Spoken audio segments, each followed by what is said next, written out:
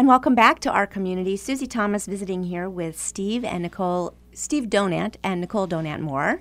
And big, exciting event coming up on November 7th with the 10-year anniversary of the Nicole Donant Library. Now, libraries have books. One of the very important books in your library is called Believe. And this is about what? Who?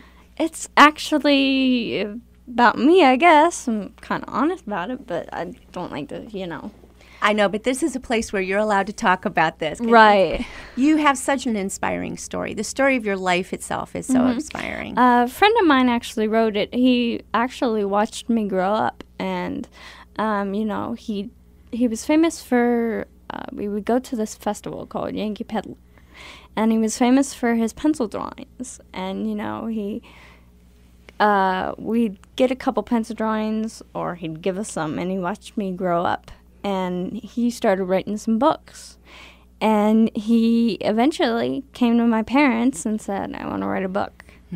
So we sat down and had pizza, and he asked the story, and just kind of every Friday night went from there. And well, Steve, let's go back and tell us a little bit about the story of Nicole. Dave McHannon is the pencil artist, and he was pretty special. He was a quiet gentleman, and he was observant.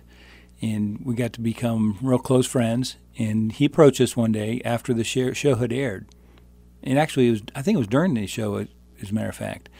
And he wanted to write about the Three Wishes show and what Nicole has done. So we started actually talking about her life. It was started when she was born, pound 11 ounces. And it has my journal in there from when we were in the hospital with Nicole and Linda.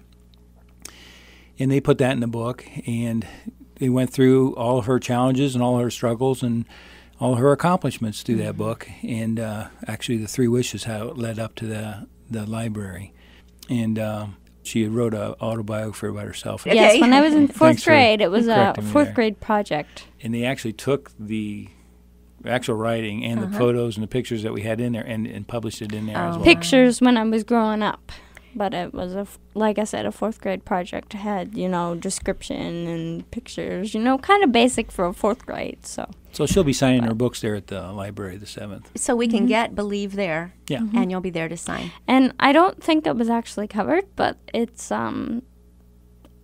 anniversary and open houses from 12 to 4. Oh, so.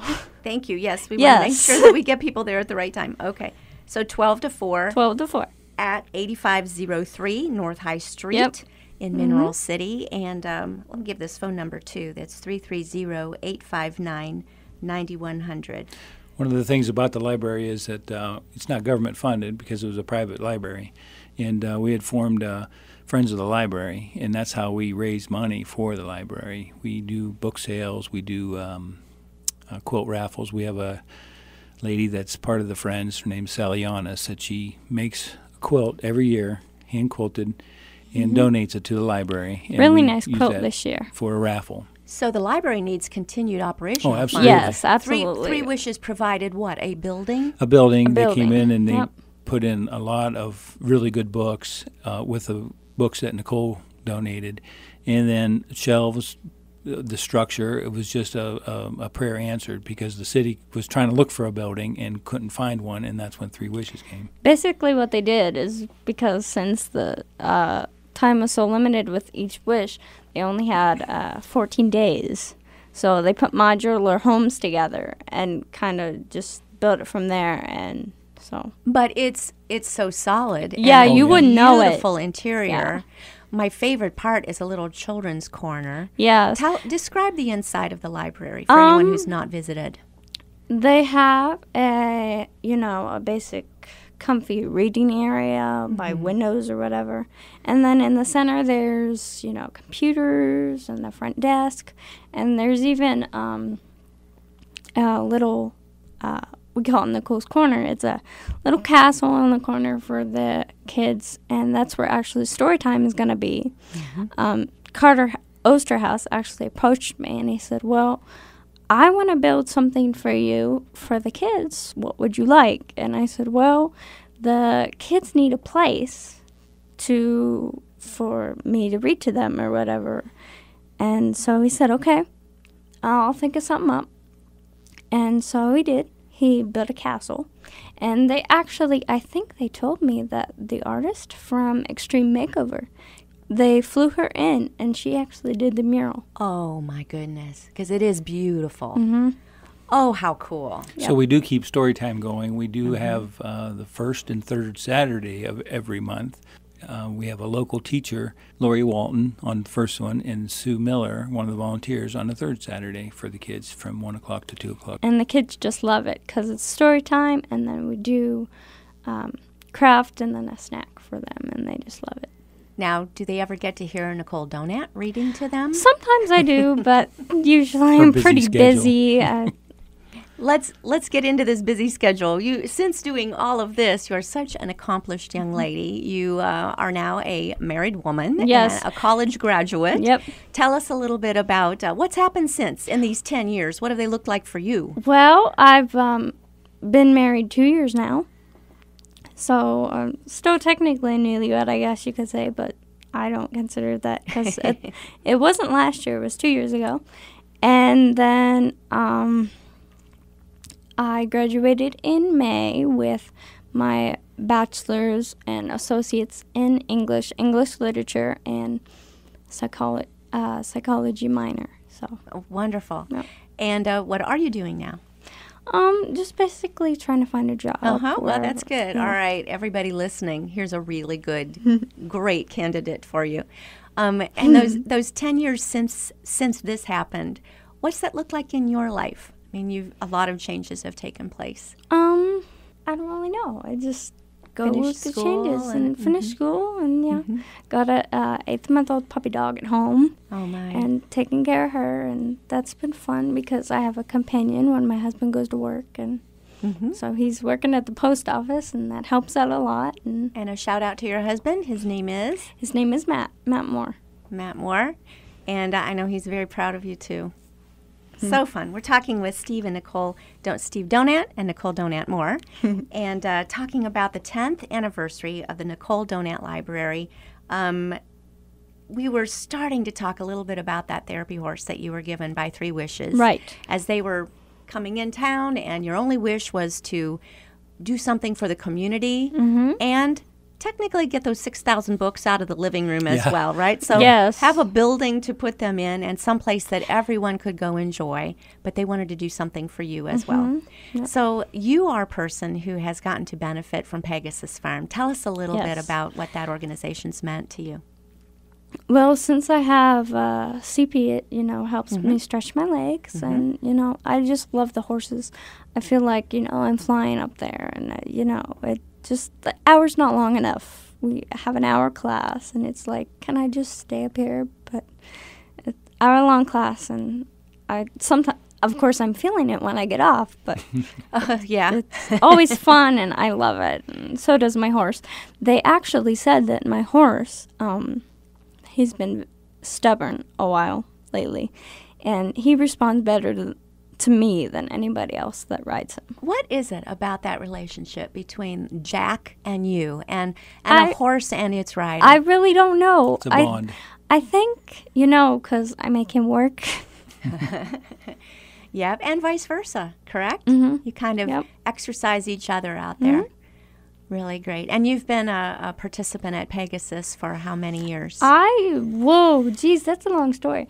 I think I started, She was riding when she was 4 years old, and then she had taken a break because she had back surgery for 3 years, actually, and then she went back when she was 8. So she'd been actually riding for a while, a I while. guess. And you still go, how often do you get to go now because your life's so much busier? Thursday nights is where I go. Oh, wow. So neat. And Jack's always happy to see you. Yep, always there, always riding him.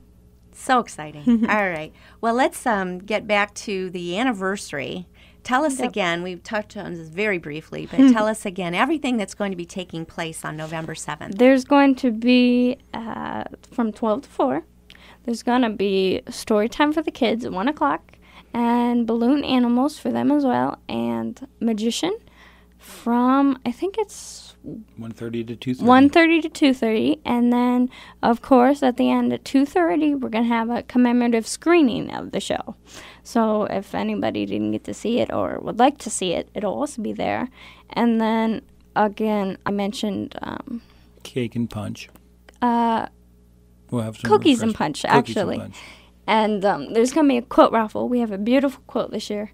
So if anybody wants to, purchase tickets for the beautiful quilt that we have. And so That will be auctioned off? Yeah. Yeah, it'll be. Or is it a drawing? It's a drawing. Okay. In December, and it helps keeps us going and keeps us open. So. What kind of a budget are we talking about when you're talking about operating a library? Well, it varies. We did have a large purchase last year. We had to redo all the computers. So that was a big chunk of change. But the Friends of the Library focused and put a lot of fundraisers together and raised some money. And we also do a special thing, too, at the library. And not a lot of people know this, but since we've been in existence 10 years, so we've paid out 9 years. We've paid out 3 $500 scholarships to the local seniors graduating in the area. So we've raised that money as well. Wow. So the money we raise, we try to give back. Now, the librarians there, are these all volunteers? All volunteers. Yep. Wow. Always looking for volunteers. Nice place for retired teachers. Nice to place. Spend Oh, some yeah. time. And we love every one of them. If someone, I'm sure, is listening saying, I would love to be a part of this, do you have a website or how can they reach Well, actually, Nicole still has her website going. Yeah, it's NicoleDonant.org. And it's got information of the library, and anyone can stop in at any time. We do have our hours posted Tuesday through Friday, 1 to 7, and Saturday, 10 to 3. You can stop in, pick up an application, and we have some fantastic volunteers that will train and show them around. And how busy is it? It's pretty busy on Saturdays. Sometimes the kids will come in and they're bored and they don't have anything to do. But usually on the weekdays, I think they're pretty busy. It's good for I'm the not community. I'm in on Saturdays with my dad. So That's good for the community because they can come in. The kids come in off the streets, and safe place to go. And now that school's back, they're starting to have a lot of kids coming in from doing their homeworks and looking up things on the internet. Some of the homes don't have computers. So they come in and they can get on the online. They can print anything out, reports and stuff. And it's their research. safe place where they go. Awesome. And it was a dream of a little girl that came to fruition, who's now a lovely young woman. And we just wish you all the best. Thank you so much for everything you've done. And Thank thanks you. for joining Yep, us thank today. you. We just want to remind everyone that takes place November 7th from noon to 4. And the location is 8503 North High Street in Mineral City. Steve and Nicole, thank you so much for joining us this morning. Tomorrow, we'll be finding out about a special Veterans Day program. In the meantime, for the Light 95.9 WNPQ, I'm Susie Thomas. This has been Our Community.